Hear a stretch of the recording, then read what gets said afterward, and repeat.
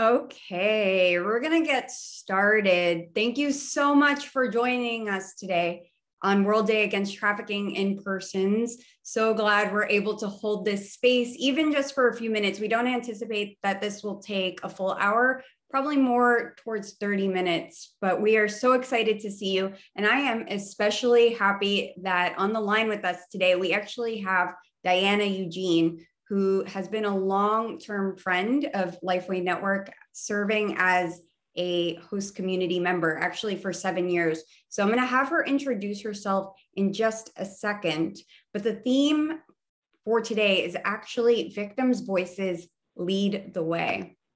So more about that in just a second, but just as a recap for anyone who is not familiar with LifeWay Network or new to the community, LifeWay Network was founded in 2007 with first a purpose of educating the general public on issues of human trafficking related to human trafficking, as well as educating our house internally, our staff, our leadership team, and also creating different resources and specialized curriculum for professionals in various fields so that they are better equipped to identify human trafficking and better support survivors. The second part of LifeWay's mission is providing long-term safe housing to survivors of human trafficking of all forms of human trafficking under the general umbrella, including including labor trafficking, sex trafficking, and organ trafficking. And then our final program is for alumni residents. It's called Wings, and we piloted it right before the pandemic started. So that's a little bit about LifeWay Network. And as you can see on the screen, here's a depiction of a day in the life at some of our safe houses.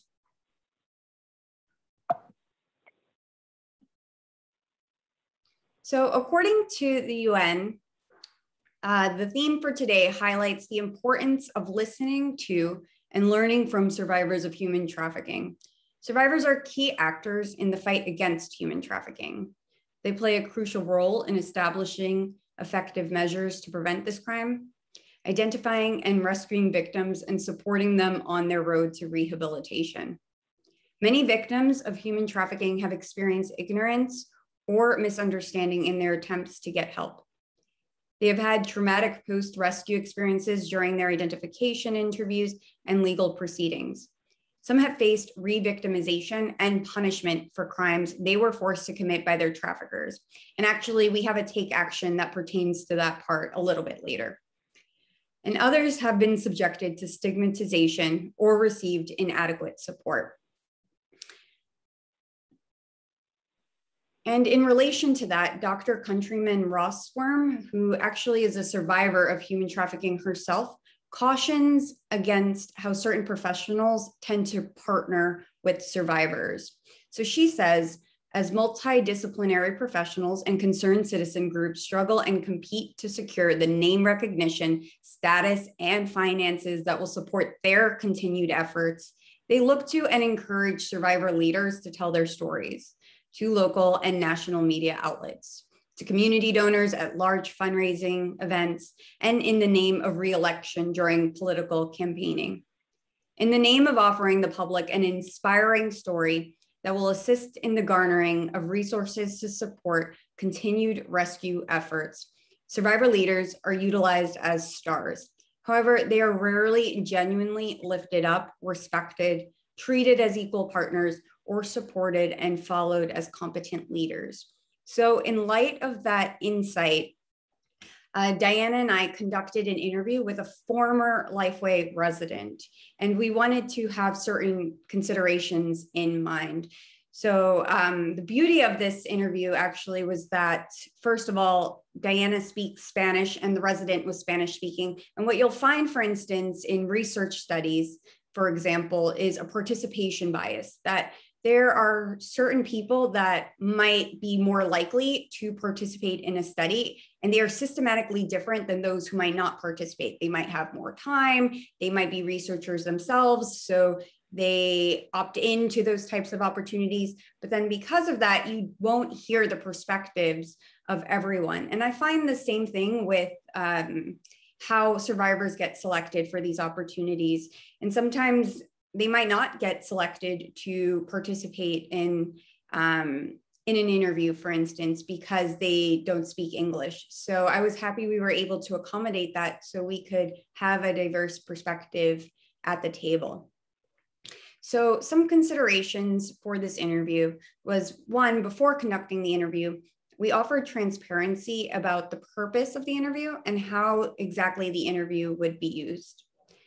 As much as possible, we tried to offer flexibility in terms of how to best proceed, whether she actually wanted to attend today.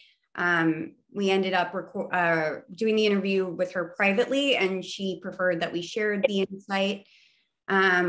We skipped we actually gave her the ability to skip questions if she needed to. She didn't actually skip any of the questions. And if she needed to stop at any point, we were willing to accommodate. Those were some of the areas in which we were flexible.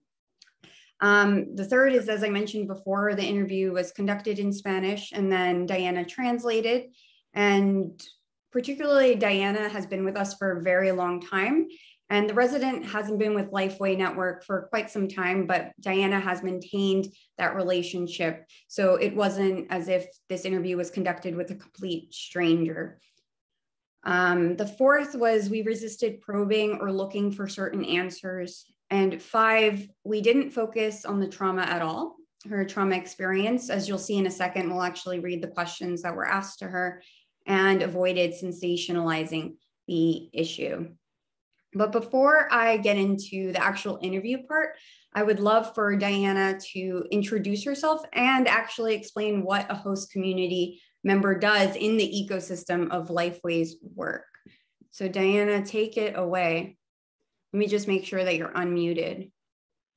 Perfect. It looks like you are. Good afternoon, everyone. My name is Dayana. I've been with LifeWay for 7 years. My role at LifeWay is to accompany the women on their journey to recovery in any and every way possible. They just let me know what is needed, and I make sure that I am as present as possible for them.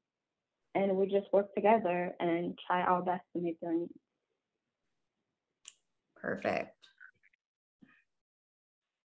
Okay.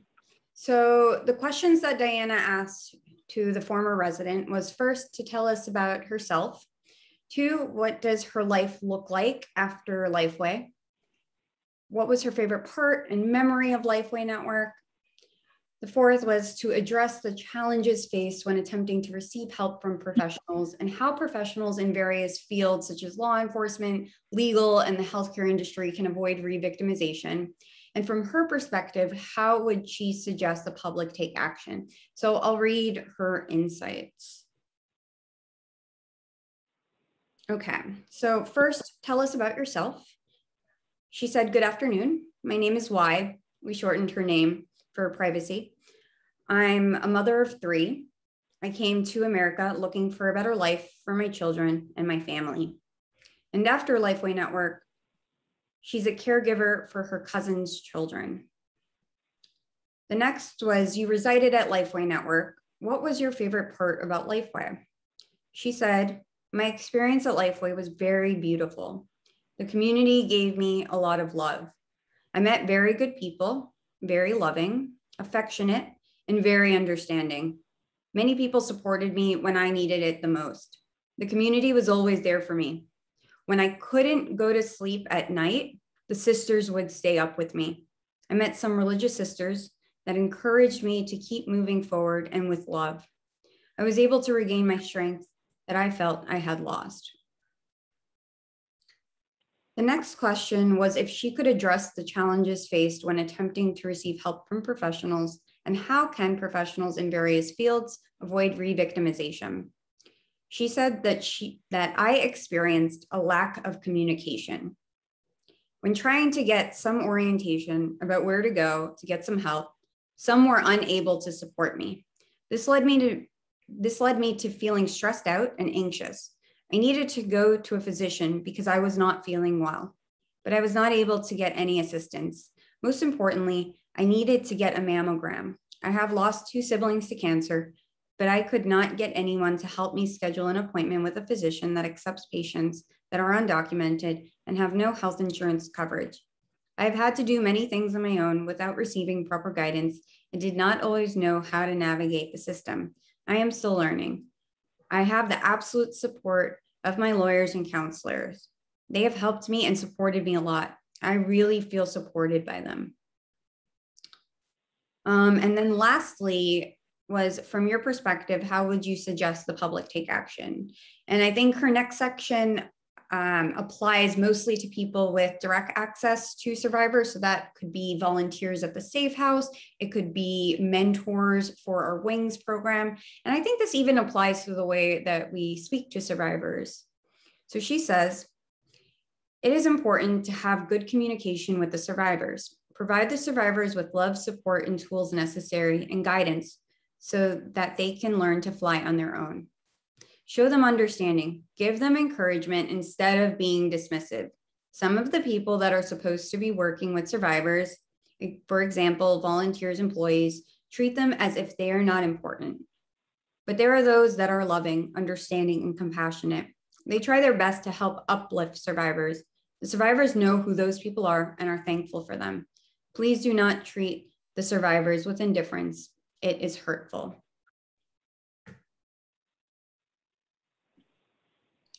So Dayana, since you were the one that actually conducted the interview, I was there, but you were doing most of the heavy lifting. What stood out most to you? And I know you've also known her a long time, so I'd be curious to know what resonated with you. What stood out the most to me is some of the things that we take for granted. For example, just being able to be there for the person, letting them know that they are cared for, or some of the things that we just don't understand. At times, it's not anything that is so major that is needed. Sometimes it's just being present. Sometimes it's letting them know that you are here for them in the event that they need anything. And sometimes it is there being in the same space as them, but being quiet and observing, and for them to just know that there is somebody there that they can speak to. I feel like at times we take certain things for granted. We just assume that they probably need something more out there. Sometimes it's really just the simplest things, the things that we are accustomed to. But we have to be mindful that some of them don't have family members here. So some of the employees, volunteers are the closest things that they have to a family. Absolutely. That was what resonated for me as well. I actually, when we first asked the question, I kind of expected that she would speak more to maybe some of the activities like the field trips, the gardening. And it was because I was looking at it from my perspective, what stood out to me. But really what she didn't take for granted was the model of LifeWay, and she spoke to that, of how important it was, even when she couldn't sleep at night and someone was there to comfort her. And that could be important for almost anyone going through a very difficult time, whether that's a death in the family, a terrible breakup, addiction, someone that's there, multiple people that are there, in fact, to say, hey, I noticed something different. You look down these days, how is it going? Those who can sympathize with you. And so maybe all of us need that, really, that kind of space. And you're right, a lot of, not a lot, but some of the survivors we take in, sometimes they're foreign born and might not have a community here. And that's just a basic need that almost everyone has, is friends, a network, family, someone that they can rely on for everyday stuff. So that also stood out to me as well. And I was also wondering, what might you do differently after reflecting upon this interview? I think I will continue to be present for the residents, but I've learned that sometimes when they say that they are okay, and I want to meet them wherever they are at, I give them that space, but I would go back and check in and say, do you want to speak? Like, do you want to have a conversation? We'll just go for a walk. And if I'm told no again, I just step back. But I think like maybe I should just keep trying a little bit more to make sure that they really know that they're supported and that there's someone there to help them in the event that they need anything at all, because sometimes it's just they don't want to bother people. So I will make sure that they know that it's never a bother. Like it's an absolute privilege for them to accompany them on their journey. So whatever they need. Yeah. And she even spoke to one of her challenges being that at one point she wasn't able to navigate the system to get testing. And, you know, sometimes the survivors interact with so many different organizations, different professionals at different parts of their journey. And throughout all of that, she struggled with that to find one person. So one person can really make a difference to go out of their way. And I think you've done a wonderful job of supplying that presence. And also that that part had me reflect about my work as an educator, because first and foremost, if one, the knowledge that staff has is really important so that they're best able to support the survivor in whatever the need might be. But also just internal cohesion as well, because even if there isn't a literal argument, if there's tension, that definitely can be picked up on, and it might not feel that secure to someone who's receiving services, to see that they're not in the best hands. So something that we've tried to do in the education department, since we do provide education internally as well, is not just focus on updates about human trafficking advocacy and human trafficking topics, but also supply education in trauma-informed care and also nonviolent communication, which is an approach we've all really appreciated. Because even though it has the word violence, it's really about how we communicate with one another so that we're not causing more harm, or can communicate to get a more favorable outcome. So that's been really helpful as we practice that. We practice it as a leadership team weekly by doing a quick meditation, and then we talk about how to apply it. We do different activities. I've worked with some of the Safe House staff, including the house managers, on practicing. It's really an approach for every single person. And I think that's important because the more strong we are in our knowledge and as a team, then we are in a better position to support survivors. And I think also it's sad that she wasn't able to get support in that specific issue that she had. But I think, you know, it's normal for a staff member to maybe, or host community member, whoever it might be in that person's life, to not know the answers to everything. But I think just taking the time to really explore that and say, like, let's find that out together, even if it's outside if you think it's outside your pay grade or it's above you or outside of your wheelhouse, they need your support at the end of the day. And I think that's critical to LifeWay's work, especially because we work so closely with other organizations, and we have MOU partners that will supply services that we don't provide in-house, and they'll send the survivors to receive long-term safe housing. So it could be really easy in those partnerships to be like, okay, well, talk to that organization, and the organization might be like, talk to LifeWay. But really knowing that the survivor is in your care. So you have to have a warm handoff, at least if it's beyond your capacity, at least make sure that they're connected to the right person. So I think that's really important as well. So thank you so much, Dayana, for taking the time to, one, do this interview, the logistics, and provide some of your insight from the last 7 years. I think it's really, really important to have that perspective. Thank you very much, Tori, for having me. And just to clarify, the survivor was speaking about another organization. I mean, we did omit who she was speaking about, but she has a case manager from another organization that could not help her schedule that appointment. I did place calls to hospitals to make sure, because she had some ongoing issues, and we realized that she needed to eventually speak to someone in a position of authority to get that done for her. And she was able to go through her counselor, who has since been able to get her the help that she needs. So she will soon be getting that mammogram. Absolutely. And that is all those details are provided in the blog post, which I'm going to mention right now. We have her transcript from this interview. And what it mentions is that although we kept the substance of the interview, we did omit any kind of privacy related concerns. And that includes any names of like other organizations that she may have mentioned, her own name. But we kept the idea of it. So we didn't mention which organization she was talking about. Absolutely.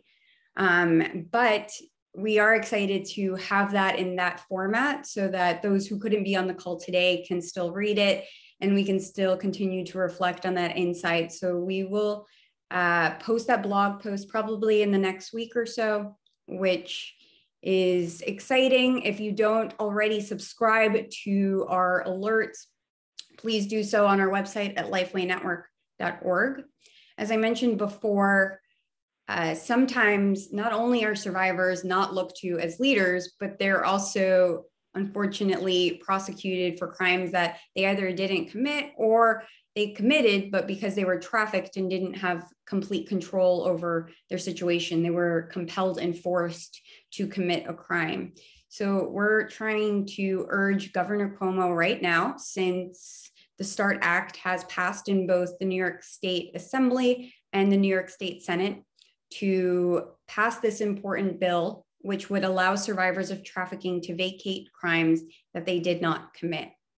So please send out a letter, a tweet urging Governor Cuomo to please sign this important bill. And then lastly, as alluded to in the residents' challenge about how we need to continue to support residents, we want to make sure we're able to support our current residents get to their appointments, whether that's a medical appointment or a legal appointment, and not just send them off to figure it out and navigate the system on their own. So we are trying to secure a van, and you can help us secure that van.